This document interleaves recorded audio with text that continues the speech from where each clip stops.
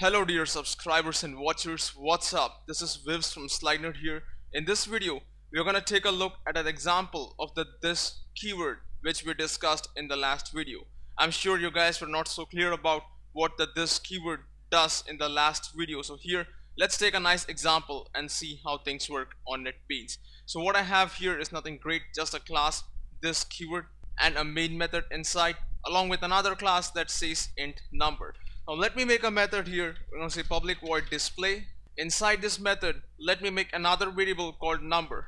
So at this point, what I have is int number equals to 1, which is the instance variable, and int number equals to 5, which is a separate local variable. So let me try to print number and see which number gets printed by saying system.out.println. Now if you go to our main method, make an object of some class, call the method display on the object by saying some class dot display. Let's see what the output comes with. As you guys notice, it prints 5 over here. So the question is, whenever there is an instance variable and there is a local variable with the same name, the local variable gets more priority in terms of deciding who the method is going to work with. In other words, whether you print it, whether you add it, whatever you do with it, this local variable is going to hide the instance variable that you have. So the first use of this keyword is to access this variable over here. Now if you guys remember, this keyword points to the current object. So let's just print that by saying system.out.println. Try to see what comes out. Again, let's go here inside our main method, and again I'm going to say system.out.println, and I'm going to print some class over here.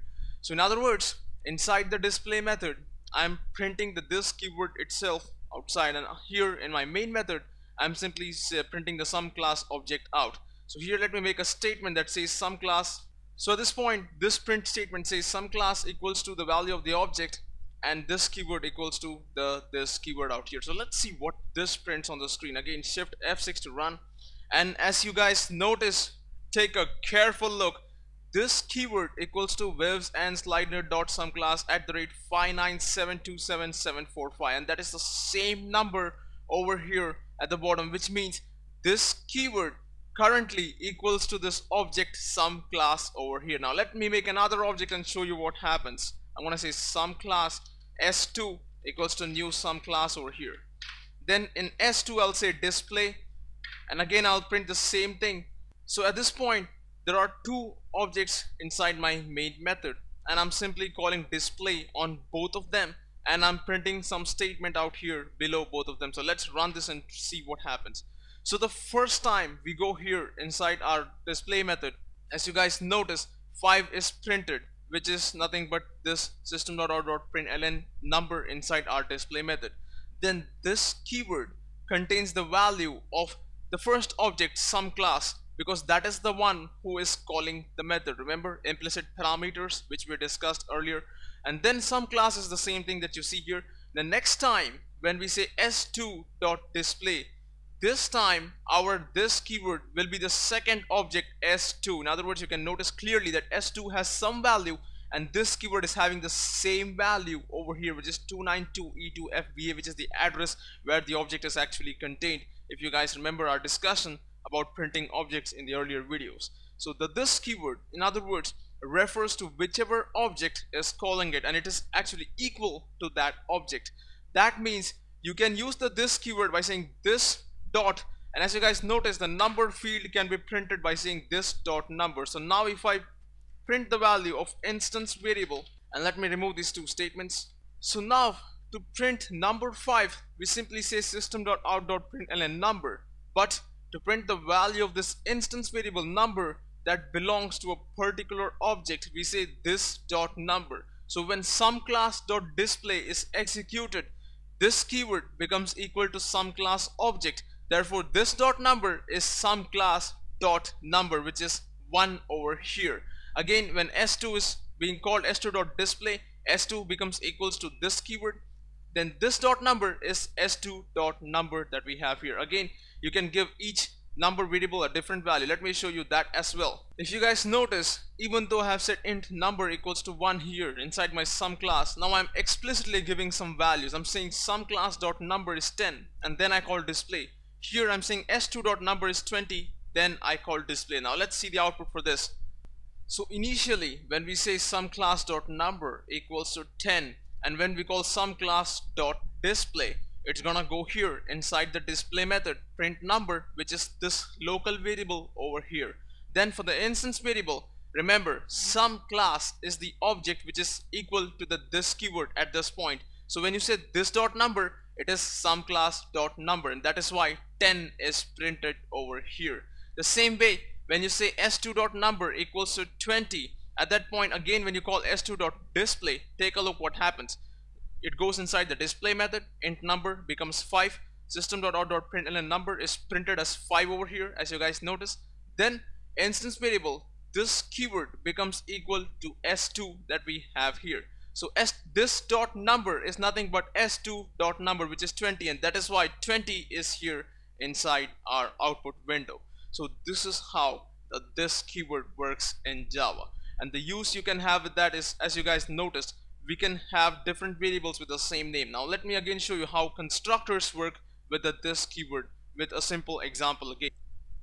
So again we have the same some class over here. This time I'm gonna add a constructor here. That's gonna be some class over here. This is gonna take an argument int number. Now again, very carefully notice over here, the int number that I have passed here as the argument is the same name as what I have as the instance variable here. And this int number that we declared inside the parentheses is only alive for the duration of this constructor over here within these two brackets right here. So inside this, if I say number equals to number, is that how I'm gonna give values? No, because whenever I use the word number, it's gonna point to this int number over here. I want to store the value of this number variable inside the instance variable number. So in other words, I'm going to say something like this: this dot number equals number. In other words, transfer the value from the number local variable from right to left inside the number instance variable that is referred by saying this dot number over here. So this is another use of the this keyword, and you will find this application everywhere, no matter which program you're using, whether it's J2EE, J2ME, Android. Everywhere you're gonna find constructors that are using instance variables and local variables of the same name, and they say that the instance variable should be equal to the local variable. That's exactly what this statement means. Again, you could have anything over here. You could say something like string s over here, and you could just keep it like that, and then you can pass another parameter string s, and both of them could have the same value. Remember, instance variable equals to local variable. That's the policy you follow. So when you say this dot s, that is the instance variable, and when you simply say s, that is the local variable. Transfer the values from the right to the left, and this is how this keyword works. Now let's take a look at something we were talking about, constructor overloading, and see how that can be shortened. So what I have here is a modified version of the sum class, which is what we are working with to demonstrate constructor overloading and the use of this keyword. It has instance variables int x, int y, boolean z, char c. And if you guys notice, go down, there are 1, 2, 3, 4 constructors here. The first one takes no arguments. X is 0, y is 0, which is both integers here. Z becomes false because it's a boolean, and c is space over here. Then if you go down to some class, it takes one argument in the next version, and as you guys notice, we use the statement by saying this dot x equals to x. In other words, make the instance variable's value equal to the local variable's value. And then the others are saying this dot y is 0, z is false, c is space and stuff. Again, the same thing happens. Int x and int y are taken here. They are given as values in these two statements, but z is false and c is space over here. And the last constructor that we have is taking all the parameters and giving values. Now if you guys notice here, this is a whole lot of code for making 4 constructors.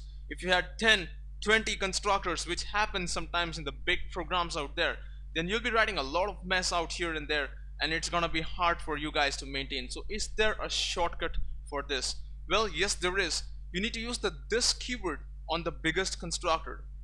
So what is the idea in such situations? The shortcut is that you take the largest constructor, which in our case is this one that takes 4 arguments, call this biggest constructor from every other constructor smaller than this. In other words, remove all the statements here. From the default constructor some class, we're gonna call this big constructor to do all the work for us by using the this keyword. I'm gonna say this, put brackets here. The first value that you pass will be int x, which is gonna be 0 from here. The second value is int y, which is again 0. The third value is boolean z, which we are gonna pass as false over here. Fourth value is character c, which is gonna be space over here. And that's all we need to do. Again, if you go to the second constructor here, again you don't have to write all this. Call the biggest constructor. In other words, it's gonna be this keyword. Now if you guys notice here, we already have the value of x from the parameter list, so simply pass that x here. Since we don't have a value for y, pass the default value 0, pass false for the default value of the boolean, pass space for the given character. Again, in this third constructor, no need to write any code, remove all the statements, call the this keyword and call the largest constructor using the this keyword. Again here we're gonna say pass the value of x as it is, pass the value of y as it is, but since we don't have a boolean, pass false over here, and since we don't have a character over here, simply pass space over here. So in other words, when this statement runs, this constructor over here is going to be called. These arguments 1, 2, 3, 4 are going to be passed inside 1, 2, 3, 4, and they are going to be assigned over here as values to your object. So this is the way you're supposed to write constructors in Java. Now there is one thing very important. If you go before this and if you say system.out.println, there is a sweet little error. It says call to this must be the first statement in constructor. So remember that there cannot be any statements above this statement that you have here. So anything you have to write should be below this inside the constructor. So this is how you can use the this keyword to write efficient constructors, where the largest constructor performs all the work and all the other smaller constructors simply call the biggest constructor and say, hey, I have this 2 values, but can you put the remaining 2 values for me? This constructor says, hey, I have only 1 value, can you put the remaining values for me? And this constructor is like, okay man, I have nothing with me, so you do all the values that you want.